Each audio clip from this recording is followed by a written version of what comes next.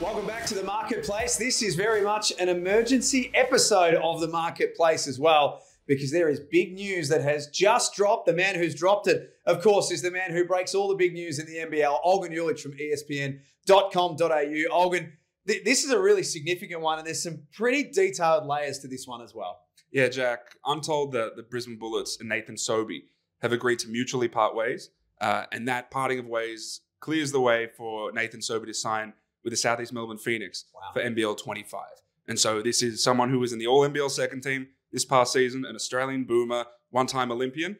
He is off that Bullets roster. He was on that roster for 5 seasons. He joins the South East Melbourne Phoenix. I must admit, I'm confused, and I think a few people will be as well, because it was only last week on the Marketplace, in fact, this week, I should say, on the Marketplace, that Nathan Sobey's option was taken up, and we spoke about him being at the Bullets next season. So what's changed? Yeah, so that option pickup was sort of an auto pickup. There was a date that was set, and when that date passed, it was automatically picked up. Now, since then, talks between both parties began to ramp up. And I'm told this was very much a mutual decision of Nathan Sobey thinking that a change of scenery was best for him, and the Brisbane Bullets thinking that in order for them to continue to progress their culture forward and to really lean in to their new local core, to move on from Nathan Sobey. So this was a mutual decision that really came to the fore over the past 1 to 2 weeks.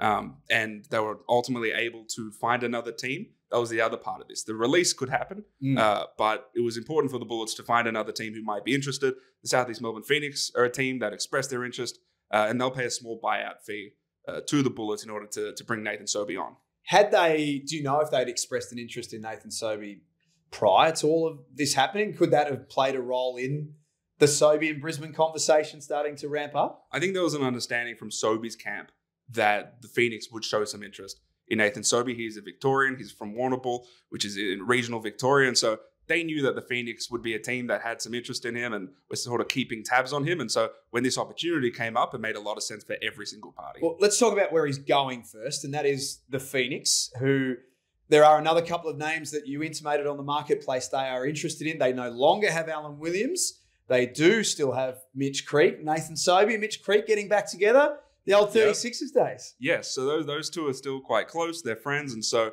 it looks like both are contracted, and they'll both be as part of the Phoenix going forward. The Phoenix have been really proactive. We spoke about the review of their processes, and that led to Alan Williams ultimately being relieved of his duties, and we recently learned of Reece Faig also being released from his contract too. And so this is a Phoenix team that is really trying to move forward, really trying to start anew.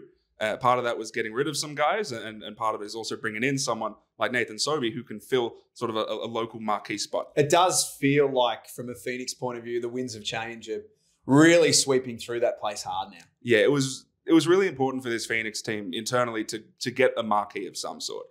They're in the mix for Bull Kowal.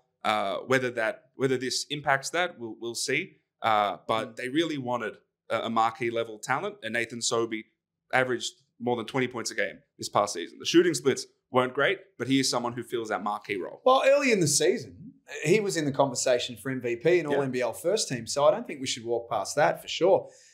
Then there's the Brisbane element. So I would imagine that there will be some Bullets supporters watching this and having read your reporting at ESPN.com.au that are really surprised that you would let a guy of the caliber of Nathan Sobey go.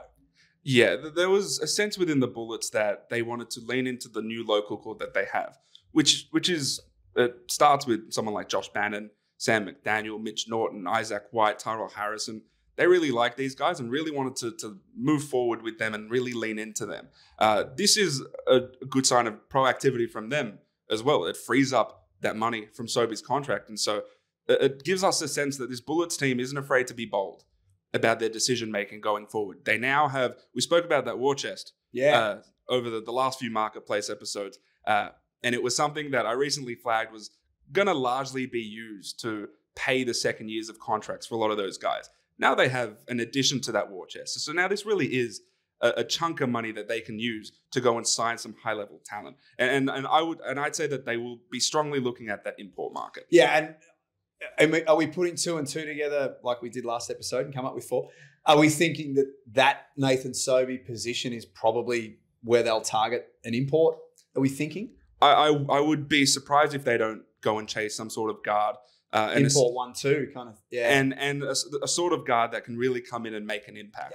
It was something that we've been crying out for to play next to Nathan Sobey, but it seems as though they have now freed up a lot of money to go and bring in that really high level guy.